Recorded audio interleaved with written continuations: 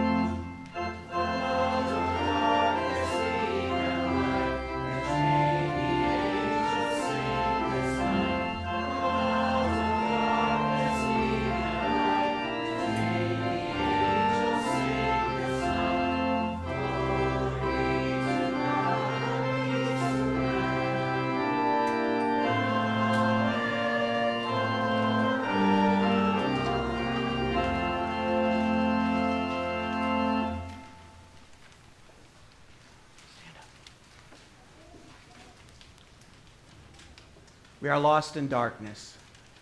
It might seem unusual to think of Christmas as a dark and lonely time, but for many it is just that.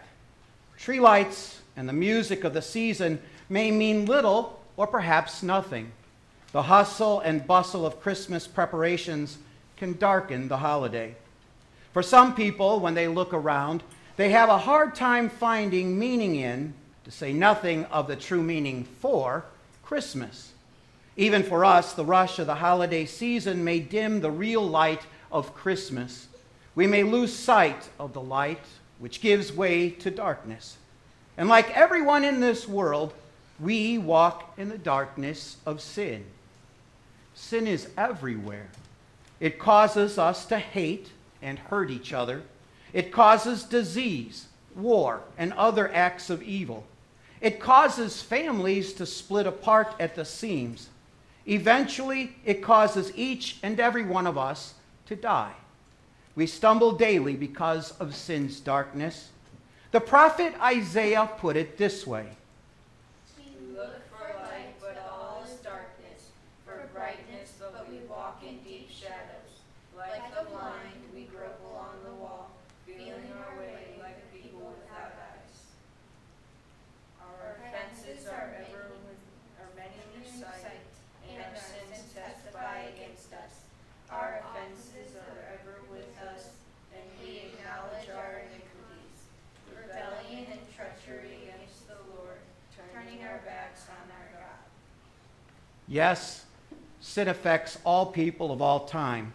No one can find the way to God because all are sinful. The psalmist David and the apostle John tell us, All have turned away, all have become corrupt. There is no one who does good, not even one. If we claim to be without sin, we deceive ourselves, and the truth is not in us.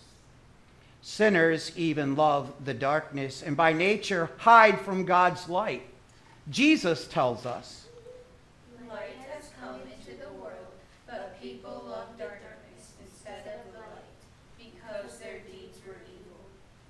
Everyone who does evil hates the light, and will not come into the light for fear that their deeds will be exposed. by nature we find ourselves in the darkness of sin, hiding from God's light. Let us join together in confessing this to God. Almighty God, you created us to enjoy the light of your truth and life, but we have loved the darkness of sin. We have filled our lives with all kinds of evil. We cannot even count our sins, and by our inherited nature, we try to hide from you. For these sins we are guilty and deserve to be condemned. But we appeal to your mercy. Forgive us for the sake of Jesus, our Savior. God knew that we were lost in the darkness of sin and death, but he did not leave us lost, hopeless, and terrified. He sent light to shine in our darkness that we would be forgiven and saved. The light from heaven is Jesus Christ, God's only Son. He came into our world to be the light of God's forgiveness. Because of Jesus' perfect life and death for us, God declares that we are not condemned for our sins. Rejoice! Your sins are forgiven. Our next hymn for this evening is Now Sing We Now Rejoice. Now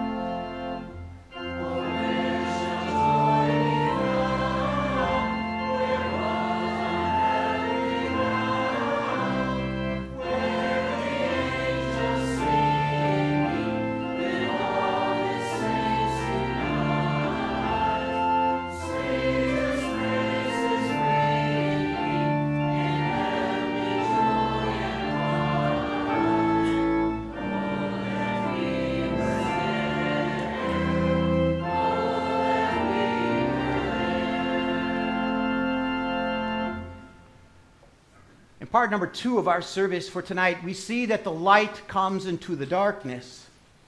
Tonight we celebrate the light sent from heaven at the birth of Jesus, our Savior.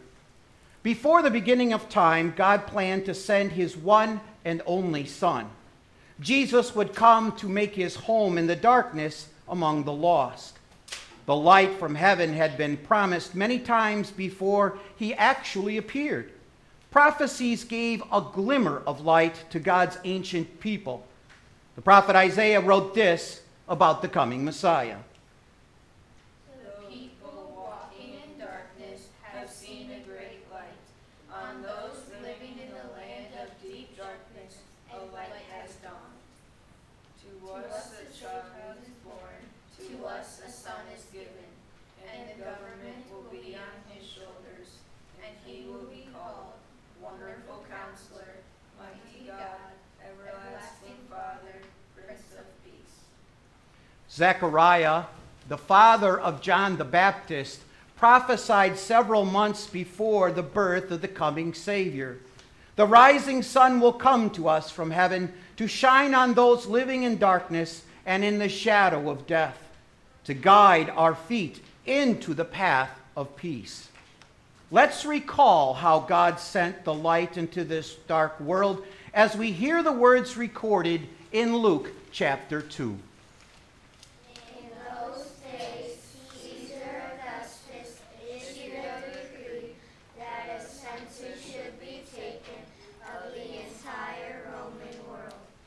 This was the first census that took place while Quirinius was governor of Syria, and everyone went to their own town to register.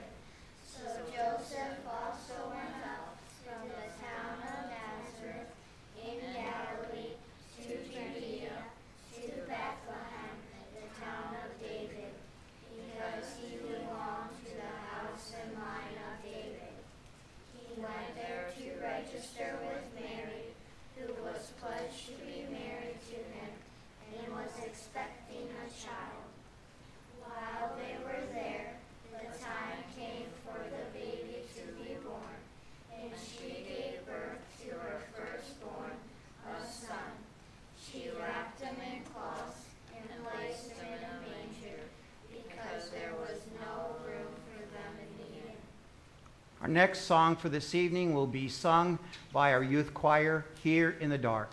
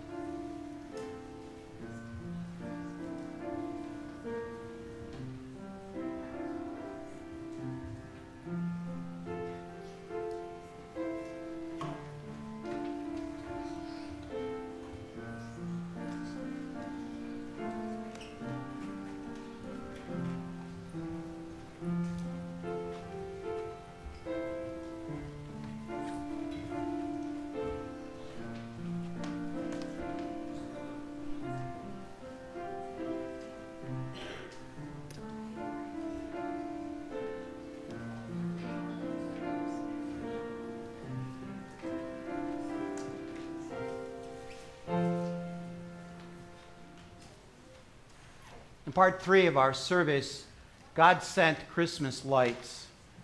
Lights are part of our Christmas celebration. We know it is coming when strings of light begin to shine in our homes and yards in the weeks preceding Christmas. God adorned the heavens with light on that first Christmas long ago when glorious angels appeared in the skies above Bethlehem. And there were shepherds living out in the fields nearby, keeping watch over their flocks at night. An angel of the Lord appeared to them, and the glory of the Lord shone around them, and they were terrified. But the angel said to them, "Do not be afraid. I bring you good news of great joy for all the people. Today in the town of David, a Savior has been born to you. He is Christ the Lord. This will be a sign to you. You will find a baby wrapped in cloths, lying in a manger." Suddenly, a great company of the heavenly host appeared with the angels, praising God and saying, "Glory to God in the highest, and on earth peace to men, on whom his favor rests." The angels had left them and gone into heaven. The shepherds said to one another, "Let's go to Bethlehem and see this thing that has happened, which the Lord has told us about." So they hurried off and found Mary and Joseph and the baby, who was lying in a manger. The shepherds believed the words of the angels and found everything they announced to be true. They were the first to behold the light of the world that God had sent. With their eyes, they saw the baby Jesus. With their hearts, they saw their Savior. In our day, God does not reveal his saving truths in the glorious light of angel messengers, but he still adorns the world with light, the light of his precious word of truth in the Bible. The writer of Psalm 119, the longest psalm in the Bible, puts it this way: "Your word is a lamp for my feet and a light on my path. The unfolding of your words gives light. It gives understanding to the simple." Like the shepherds, we believe this word. And with eyes of faith, we also see Jesus in the manger and know him to be our Savior. Our next hymn for this evening is Silent Night.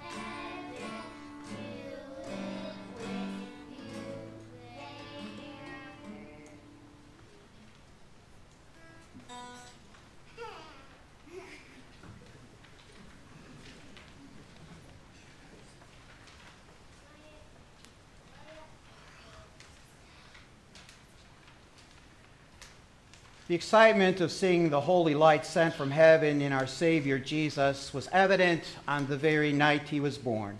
It is especially clear in the actions of the shepherds after they had seen the baby in the manger. When they had seen him, they spread the word concerning what had been told them about this child. And all who heard it were amazed at what the shepherds said to them. Like the shepherds, generations before us have shared this good news, so that now we too have heard what God has said concerning this child. Jesus became one of us. He lived a holy life. He died to pay the price for our sins. He rose from the dead, securing victory over death for us. And he ascended to the glory of heaven, where he rules forever. Everything in Jesus' life happened just as the scriptures promised. Jesus proclaimed himself to be the light for all to follow. John writes, When Jesus spoke again to the people, he said, I am the light of the world. Whoever follows me will never walk in darkness, but will have the light of life. I have come into the world as a light, so that no one who believes in me should stay in darkness. the greatest gift found in the light of Jesus is our redemption from sin and death. Even when we were lost in spiritual darkness, God rescued us. Jesus explained this most clearly to Nicodemus when he said, For God so loved the world that he gave his only begotten Son, that whoever believes in him shall not perish, but have eternal life. Believers in Jesus not only enjoy the brilliant light of Jesus, they become lights that reflect his light. Through faith in Jesus, the Holy Spirit moves us to shine in this world of darkness as we point others to the true light of our Savior. Jesus tells us, You are the light of the world. A town built on a hill cannot be hidden. Neither do people light a lamp and put it under a bowl. Instead, they put it on a stand, and it gives light to everyone in the house. in the same way, let your light shine before others, that they may see your good deeds and glorify your Father in heaven. We have seen the light of the Savior Jesus Christ. Every year we celebrate his birth and anticipate his return again. He truly is the promised light from God. And now he calls us to be lights in this world. Through our words and actions, we draw many to God's holy light, that they may believe in him and be saved. Our next hymn for this evening is Gentle Mary Laid Her Child.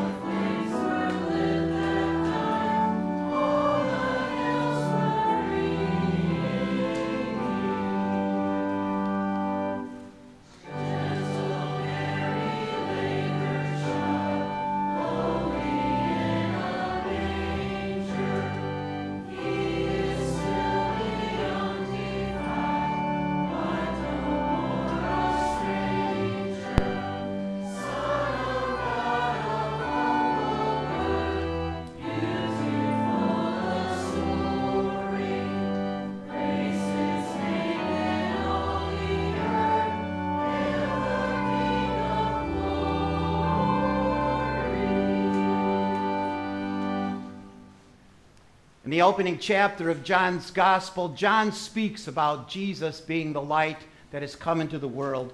Join with me now in reading responsively selected verses from John chapter 1. In the beginning was the Word, and the Word was with God, and the Word was God. He was with God in the beginning. Through him all things were made. Without him nothing was made that has been made. In him was life, and that life was the light of all mankind. The light shines in the darkness, And the darkness has not overcome it. There was a man sent from God whose name was John. He came as a witness to testify concerning that light, so that through him all might believe. The true light that gives light to everyone was coming into the world. The Word became flesh and made his dwelling among us.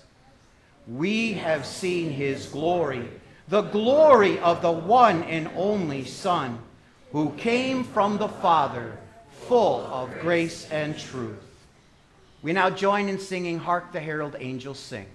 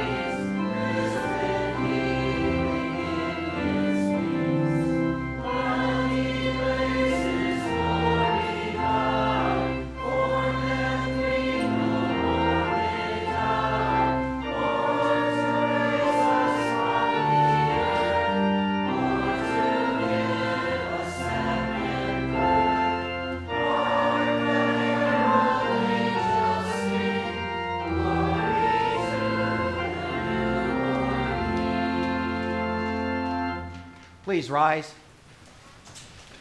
Let us pray.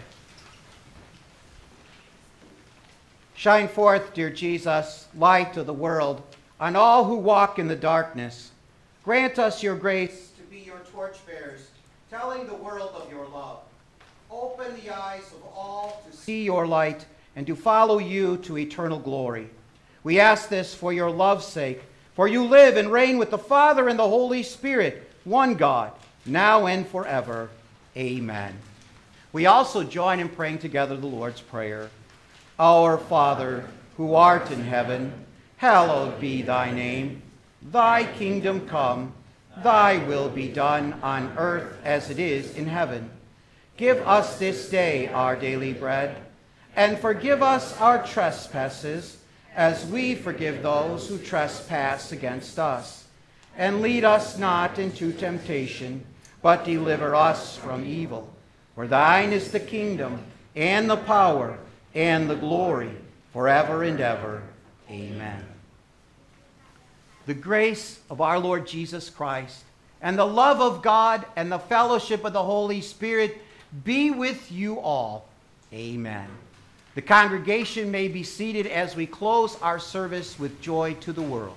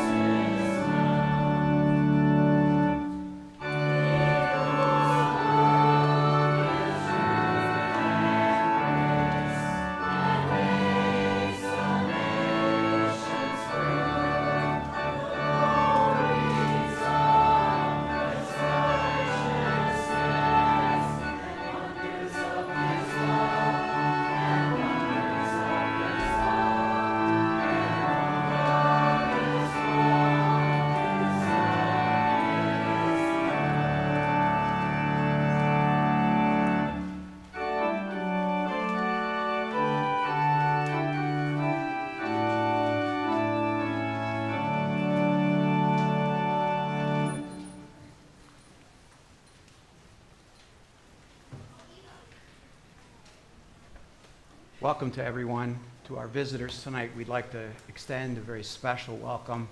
It is our joy to have you with us tonight as we celebrate the birth of our Savior, and we pray that you would return and join us. Tomorrow morning, we will once again resume our celebration of Christmas with our Christmas Day service as we take a look at the good news of great joy. And one of the things that we will examine is that God's timing is always good. One of the things, if you happen to be the one that puts the meal on, or if you're observant enough to watch those who do, one of the stressful things of any holiday meal is timing. When to put the bird in, when to take the bird out. You put the pie in. I was told today to remind my wife after so many minutes she needed to take it out. Next thing I knew, it was still in. She says, well, it needs a little more time. Timing is everything. God's timing is always good. And that is especially true when we talk about Jesus' first coming, and it is true when we talk about his second coming.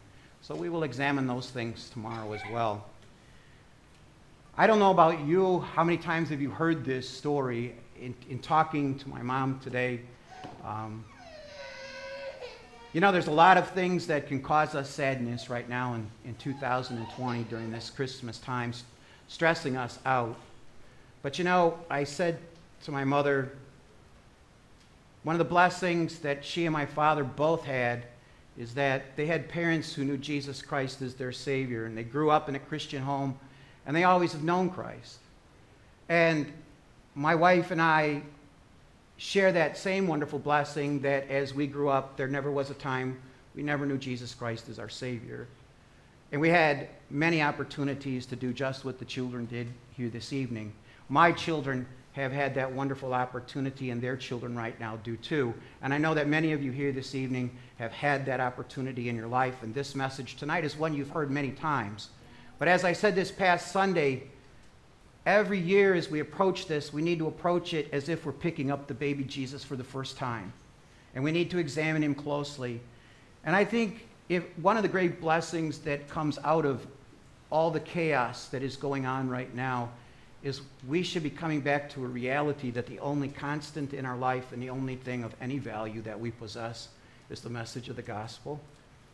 And I pray that God the Holy Spirit will lead you to a greater appreciation of that during this Christmas season. God truly bless you with a joyous Christmas. Thank you.